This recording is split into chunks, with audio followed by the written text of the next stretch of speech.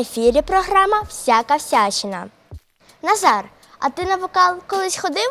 Ні, але хотів би спробувати. Мені здається, тобі вже пізно розпочинати сольну кар'єру. А зараз ми дізнаємося, пізно мені чи не пізно, бо наша гостя сьогодні – керівник ансамблю «Веселий настрій» Світлана Собко. Проста, весела і талановита. Світлана Собко найбільше любить дітей та співати. Пісня допомагає їй у різних життєвих ситуаціях. За плечима безліч конкурсів і фестивалів. Нагороди та призові місця заряджають на роботу та перемогу. Світлано, в яких конкурсах та фестивалях ви та ваш колектив брали участь? Хочу привітатися. Добрий день всім. Ми в багатьох конкурсах брали участь за 25 років. Це були конкурси міжнародні, це українські. Ми також їздили за кордон. І в таких країнах були як Болгарія, Угорщина, Польща, Чехословаччина. Дуже багато різних таких конкурсів міжнародних, як «Сонце, радість, краса». А також хотіла за 10 років більше розповісти за такий конкурс, як «Соловейко України». Цей конкурс організував народний артист України Мар'ян Ілліч Гаденко з підтримкою Леоніда Даниловича Кучми. Тому ми маємо звання перші місця 2 поспіль року. Це перші премії в номінації «Вокал». І перші місця в 2012 році і в 2016 ми підтвердили. Тому, в принципі, дуже багато конкурсів, всі перерахувати не можу, але основний такий, який президентський був конкурс, то ми його виграли. Зрозуміло, а з якого віку ви співаєте? Особисто я співаю з віку, як тільки народилася. Спочатку не могла, скажімо так, не розмовляють дітки, але дуже любила, щоб співала бабуся, мама, примушувала деколи їх, вони не хотіли, а потім, як вивчала їхні всі тексти, тому ходила вже, якщо там було вже 4 чи 5 років, вже потім співала я сама повністю, а бабуся в мене взагалі жила біля лісу, тому в лісі таке, знаєте, такий ехо, такий ревір, так гарно звучало, тому я ходила і співала в лісі весь час, і бабуся собі контроль вела, виходила, що я співаю. Дякую. Світлано, де ви навчалися та яка у вас освіта? Я закінчила наше Хмельницьке музичне училище, тепер він коледж Владислава Заремби, хорове диригування, відділ хорового диригування. Також я займалася перед коледжем, це була гімназія, це був музичний відділ. Закінчила також Вінницький державний університет імені Михайла Коцюбинського, це вже друга освіта як педагог. Тому це все музичні освіти, і там також в державному університеті це була музична освіта, але педагогічна вже. Дякую. Чи є якісь обмеження у професійних співаків у їжі чи в побуті? Так. Якщо в професійних співаків, то обов'язково обмеження. Якщо ти починаєш вже співати, взагалі початок співу – це не з малесенької дівчинки, хоча це, в принципі, теж має бути. Якщо починати професійно займатися співом, це більшість, коли вже сформувалася дитина, підліток, це з 14-15 років, де потім викладач вокалу пояснює своїм дітям, що є охорона голосу. В охорону голосу входить дуже багато речей. Це, по-перше, не можна, вже доросліші ви дітки, я можу вам пояснити, що не можна спиртне вживати, тому що є в спиртному спирт. Любий спирт ви помастите на руку, ви розумієте, що воно все сушить. Сушить так само всі зв'язки, тому спиртного не вживаємо, газованого не вживаємо. Різні сімечки, вони взагалі прирівнюються до куріння. Куріння не куримо. Якщо хочемо мати дзвінкий, гарний голос, на багато років, до 80 років точно можна співати. Тому ми це все не вживаємо, тому газовану воду також не вживаємо. Лягаємо вчасно спати, це приблизно в 9 вечора. Неможливо, я трохи не роблю так.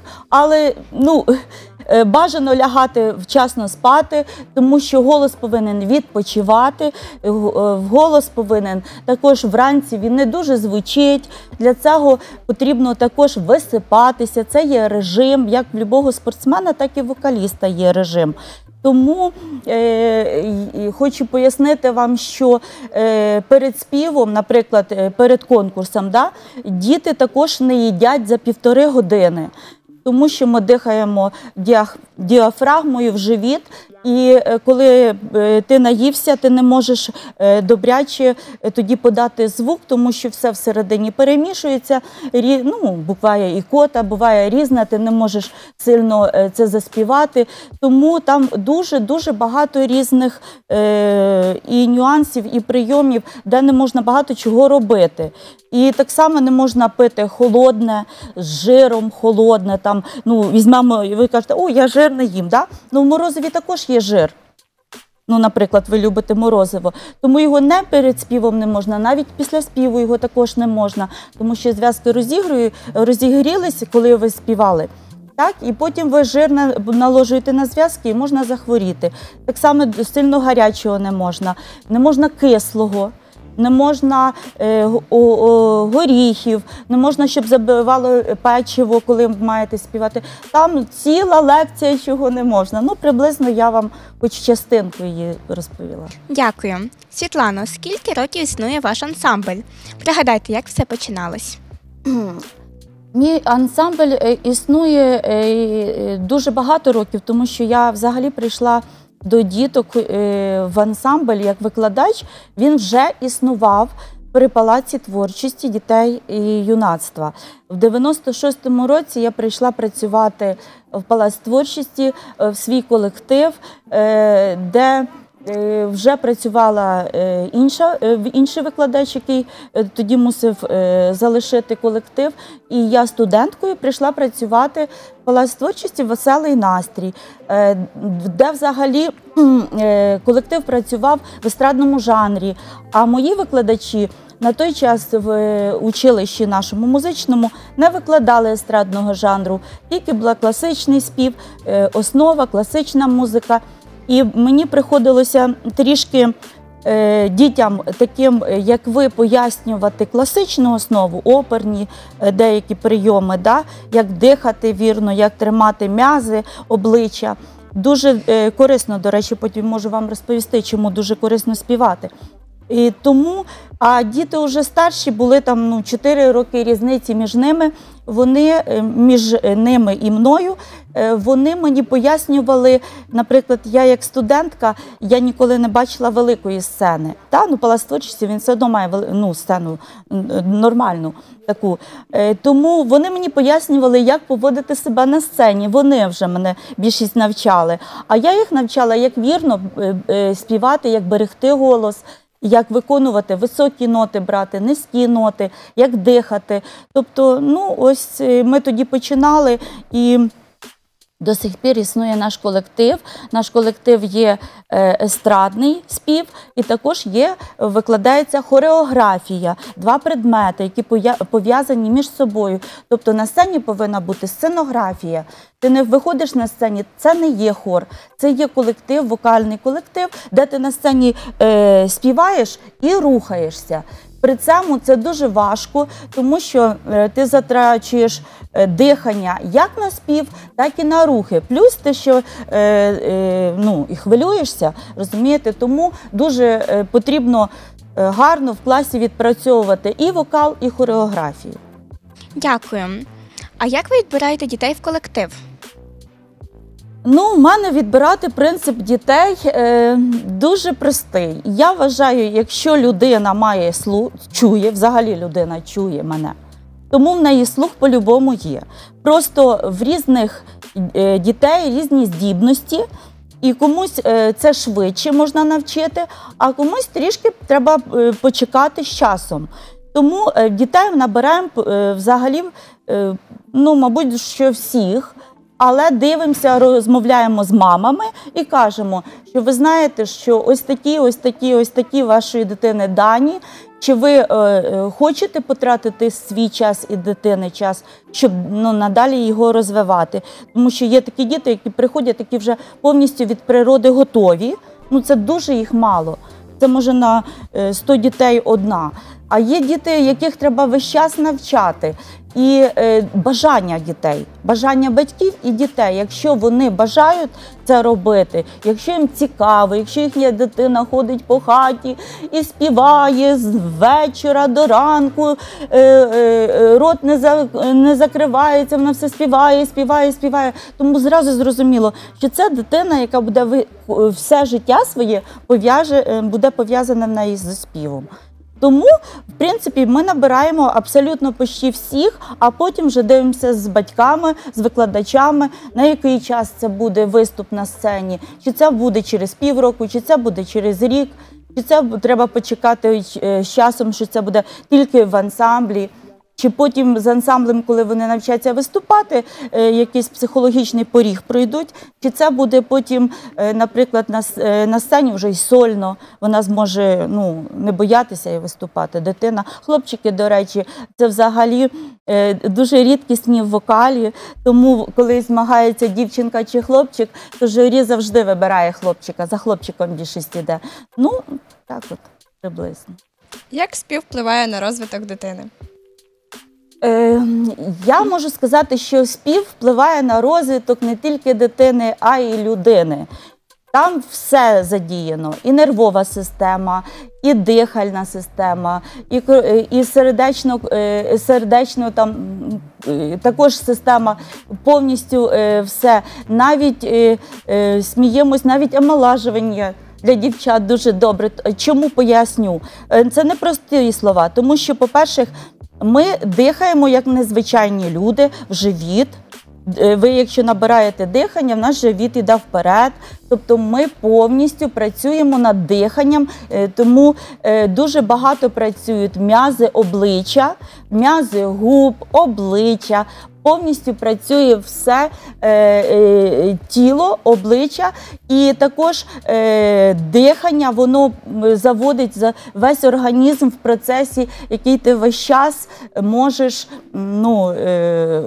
психологічно дуже важливо, що на психіку дуже добре спів впливає також, тому що навіть згадати наших бабусь, прабабусь, що було, наприклад, якесь в родині якісь негаразди, якась, скажімо так, не все добре, то бабусі наші що робили? Вони співали. Вони більшість розвіювали. Тобто це що говорить? Що нервову систему заспокоює вокал. Тобто вокалом займатися дуже добре. Дякую. Розкажіть нашим глядачам лайфхаки для покращення голосу. Для покращення голосу? Так як пояснювали мені на класиці мої вчителі, в мене вчителька народна артистка України, наша хмельничанка, тому пояснювала саме основне. Повинно бути, приблизно як доросліші стаєте, повинен бути, наприклад, один єдиний маса тіла, скажімо так, щоб не дуже худати і не дуже поправлятися. Якщо ти будеш сидіти, наприклад, на якихось дієтах, то ти не будеш мати сили, щоб подати звук, сили звуку не буде. Ви повинні дихнути і звук подати навіть без мікрофона вперед, сильно. Покращення голоса, яйця пити, це просто міф. Взагалі-то його треба пити, може раз в тиждень. Взагалі кажуть, добре, коли м'ясо їдять, сила звуку буде. Перед співом не можна їсти кислого, жирного. Тому м'ясо також це йде в процесі самого дієти, скажімо, тої, що ви маєте там на дієту. А взагалі голос потрібен, я кажу, що потрібно лягати спати, що голос повинен поставити викладач, Він не може бути, наприклад, появитися від того, що ти там кожен день будеш по 100 яєць пити. Це не допоможе. Це потрібен, щоб був викладач, який допоможе це все зробити. Тому що там працює ніс, губи, наші всі пустоти. Є такий, наприклад, нам пояснювала вчителька наша, що перед співом не можна, наприклад, не можна мити голову, волосся, тіло мочити. Тому що, чому, вам розповідають дівчатка і хлопці, тому що коли розмакає вся частина голови, і це все, воно не буде потім абсолютно форми, яка б тримала звук, який би зазвучав, тому що воно все розм'якло, приблизно хоча б за день його помити, чи ввечері, щоб на ранок вже не мити. Тому там різні є хитрощі, прийоми, і берегти голос саме основне, тому що це як спортсмен, так само тут. А важко навчити дітей співати? Чи бували у вашій практиці випадки, коли це зробити просто неможливо? В принципі, не бувало. Бували такі діти, приходили, що гудошники вони називаються. Ось всі йдуть доверху, наприклад, мелодія йде доверху, так? А вона гудить на одному місці. І ти тоді, правда, треба цю дитину забрати приблизно з колективу і з нею посидіти там, довше погратись, може півроку на сольні заняття, щоб вона, і там вже починаєш придумувати для неї. Загадайте, як, наприклад, сирена пищить, щоб вона розуміла, як запищати, як верхню ноту взяти. Чи там, наприклад, починаєш їй казати, як пташка співає, давай попробуємо, як пташка, як мишка пищить. Тобто це окремо діти беруться і окремо з ними працюєш. Це важче, ніж з дитиною, яка прийшла і все чує і зразу. Але, в принципі, якщо є в дитини бажання і в батьків є бажання, то такі діти, якщо будуть трудитися роками, це ж дитина, розумієте, якщо прийде такий, скажімо, така тітонька чи дядько в 40 років, то, в принципі, теж можливо це виправити, але це час іде. Через 5 років, поки виправиш, то йому вже 45. А коли дитина прийшла в 6 років, то до 10 років в неї є дуже багато часу і все можна зробити. Дякую. Ви вірите в забобони? Чи є якісь ритуали перед виступом? Я вірю в Бога. А це все. Якщо це називається забобоном, якщо іконка, там, наприклад, заколена десь в нижньому більї, приблизно так, то приблизно, чи хрестики ношу, чи, наприклад, мені кажуть перед виступом, ви знаєте, у вас декольте велике, і, наприклад, хрестик тут, в мене був такий випадок, і трошки хрестик треба, напевно, що все ж таки зняти. То в цю хвилину я не знімаю хрестик. Я беру приблизно, якщо їм заважає на моїх грудях хрестик, я перевертаю його на спину і приблизно нічого вони не бачать, а хрестик не знімаю. Хреста не знімаю ніколи. Колись, скажу, коли я починала педагогічну свою діяльність, мені приходилося ще, крім Палацу творчості, працювати в такому громадській організації, як Сахнут. Це єврейська організація. І мені дуже хороша була там керівник Іва Григорівна, яка мені казала, Світочка, я вас прошу, щоб ви з хрестиком не приходили до нас, тому що, там, ви знаєте, що вони з хрестом не приходять. Або його знімайте, або, якось так вдягайтеся, щоб приблизно хреста не було видно. То, в принципі, я так і робила. А забобонів таких, щоб там плювати, чи там якихось чортів згадувати, чи ще щось, то мені краще перехрестити. Дякуємо. Світлано, яка курйозна ситуація сталася з вами під час концертного виступу? Зі мною особисто, була одна курйозна, це вже було після виступу. Я, до речі, в місто Буча, ми часто їздили туди на телевізійні зйомки. В парку там є такий прекрасний, красивий сцена, вона похожа на Юрмалу. Сцена така відкрита на цьому. І коли вже виступили і спускалась я, то впала я з тої дуже великої сходинки, такої повністю желізними з усіма, то це побила всі ноги і дуже злякався колектив, то це було не на сцені. Це, можна сказати, це було після виступу. А на сцені з дітьми була ситуація в місті Хмельницькому, де вони вийшли на сцену, перший куплет вони проспівали, і тут ні з того, ні з цього вимикається світло, вимикається звук. Тобто вони стоять на сцені, це діти, ви ж знаєте, як діти маленькі бояться темноти. О, ми боїмося.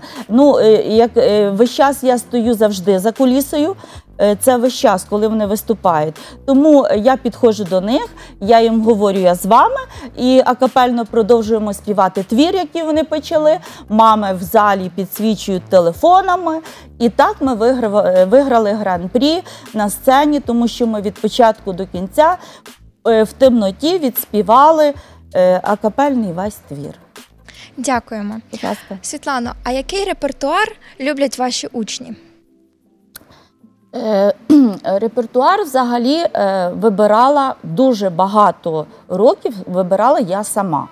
Зразу вам кажу, тому що репертуар завжди, деколи дитина чи мама не розуміли, з якими піснями, творами можна перемогти на конкурсі.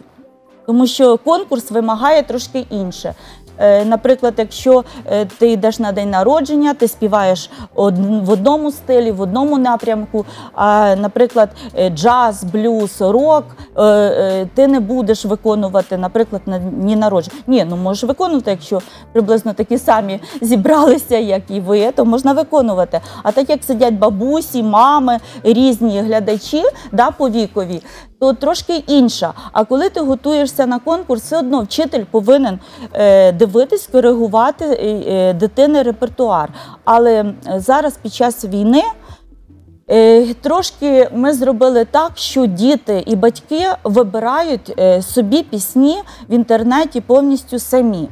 От до чого їхня душа лежить, і я помітила, що дуже багато вашого віку, що якби раніше, так ще років 10 назад, чи 15, не завжди хотіли співати там, може, про Україну чи про щось таке, то зараз діти, навпаки, все приносять патріотичне, повністю. Це їхній вибір, і мені подобається, що вони самі вже розуміють, про що вони співають, що вони хочуть виконувати.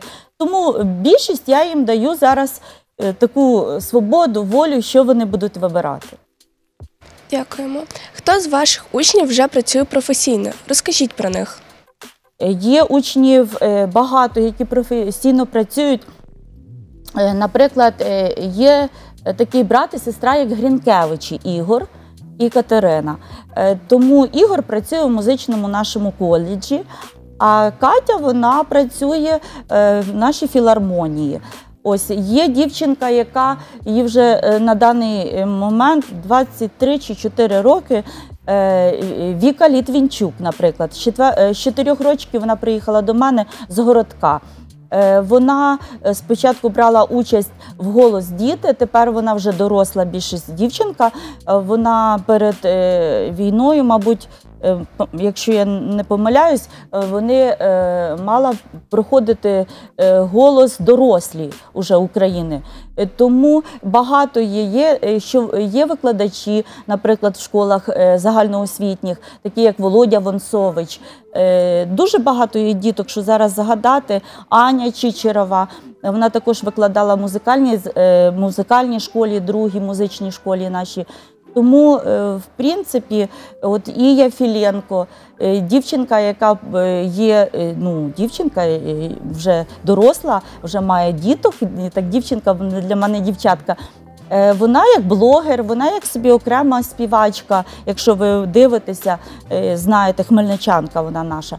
Тому, якщо зараз подумати, то є досить багато хто все ж таки займається вокалом. Дякуємо. Будь ласка. З якими зірковими гостями вас познайомила робота?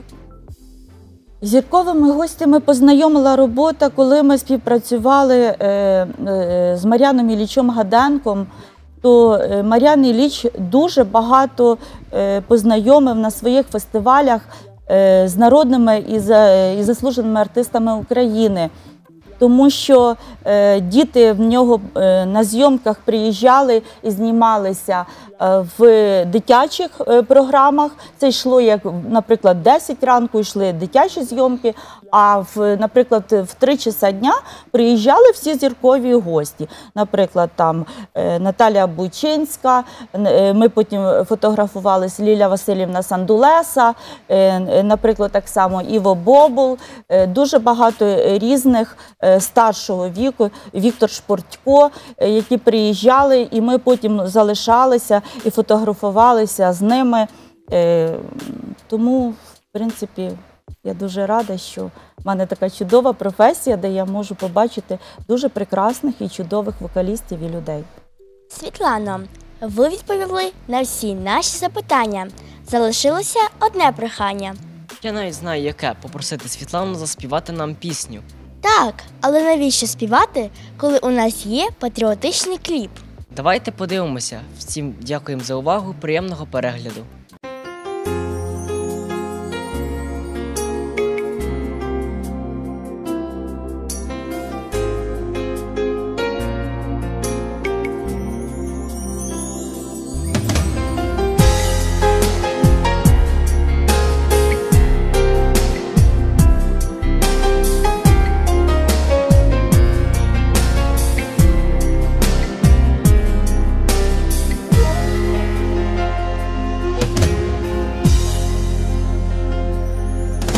Здавалося, чого не вистача.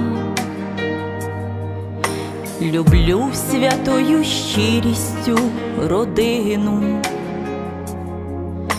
але моя роздвоєна душа щоночі лине в рідну Буковину. Вітчизною не стане чужина, бо мачуха на матір не замінить, не заважає серцю далина тебе любити, рідна Україно. І тільки сниться пісня солов'їна, крізь далеч світять свічечки беріз.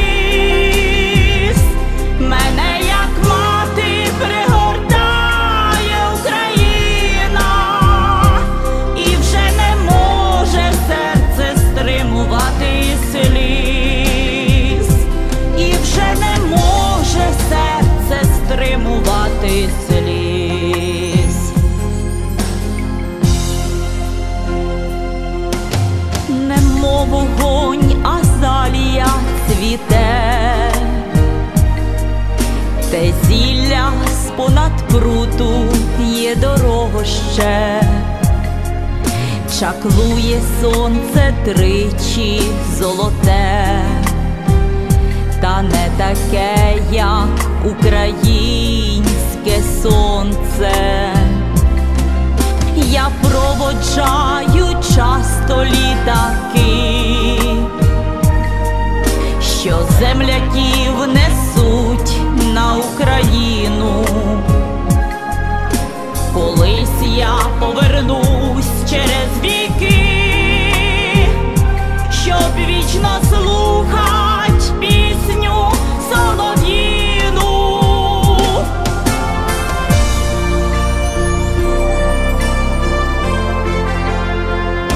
Крізь далеч